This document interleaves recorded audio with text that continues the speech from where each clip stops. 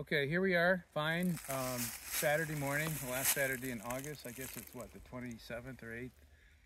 We're out doing drill and fill of beech that we plan to harvest for firewood, some of which.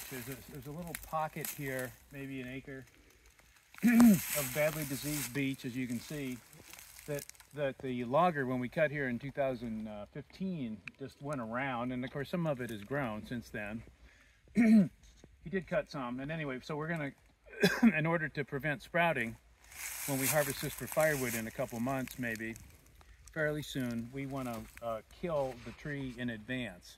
Using, instead of the hack and squirt, we're going to use this drill and fill, where we drill holes in the tree using a cordless drill, my Festool here, 4-amp battery, and the Husqvarna pressured hand sprayer, which holds 1.5 liters or 48 ounces of material. We just recorded a separate video illustrating this. Basically, it's instead of the typical hand pump bottle where you have to squeeze the trigger, this just all you have to do is just you pump this up like this, add pressure to the container, which is filled with a 50% mix of glyphosate, of the Farmworks glyphosate and water, so a 20-some% solution of active ingredient. And then you set the nozzle so it puts out a low pressure small stream. We want to get about 1 milliliter in each hole,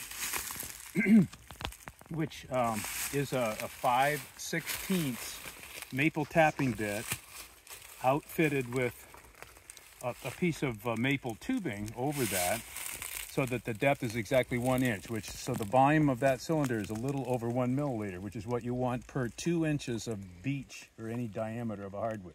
So the way this goes is you just drill into the tree. I'll go slower than I have been at about a 45-degree angle. You put this nozzle in here and you just tap it twice, very light, and that fills that hole up. If you want to zoom in there, you can see the hole is now full of the herbicide solution, which the tree will take up and hopefully kill that, and the top and the root system.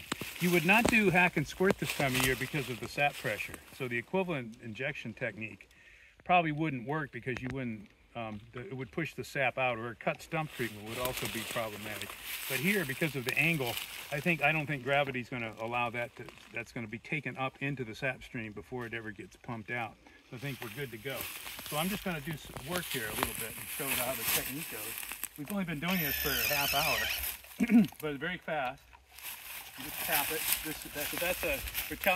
We're actually doing a time study. That's a 2-inch tree, so that only gets 1 inch hole. Here we have a 10-inch beech, so this will get, what, 5 holes. 1,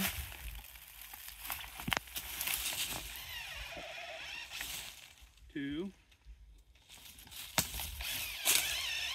3, 4, and 5. Okay. 1. That's 3 here. This would be a 4, so just 2 holes.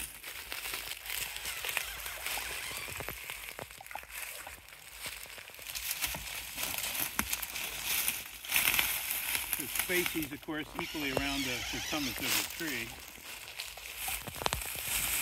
Okay. Here we got a 3, so I'm going to round down or up or whatever. This is 2, so 3, 4, 1.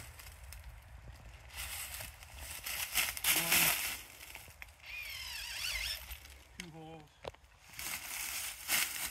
Here's a 5 or 6, so it's going to get 3, 1.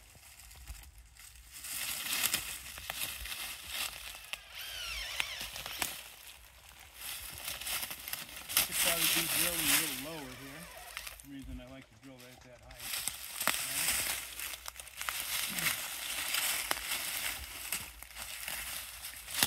Okay, here we have a, call that a 4, so just 2 holes.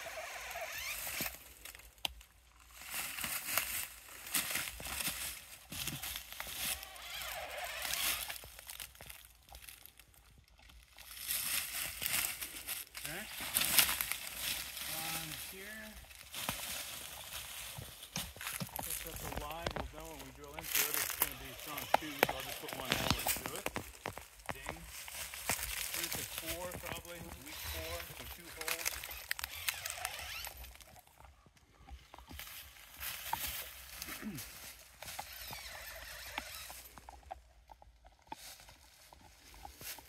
trees dead already.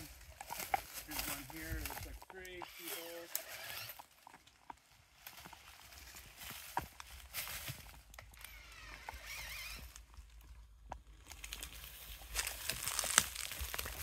Oh, it's called a success, so 3 holes. 1, 2,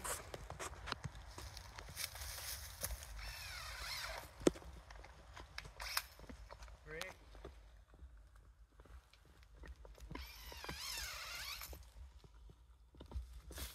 That's a 4, so just 2 holes. I've got my Festool here, drill set on high speed. It's fancy, and you can set high torque, you know, if you're drilling into hardwood or whatever. But here, with these maple bits, they are very fast. So yeah, did that tree. So one drawback of this, according to Peter, and I'm beginning to see this. This is a 4-inch tree, so 2 holes.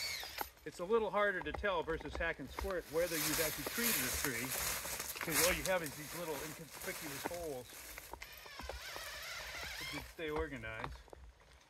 And I tend to fall down, so I got to look down and watch I'm walking. So, okay, that's probably enough of an illustration.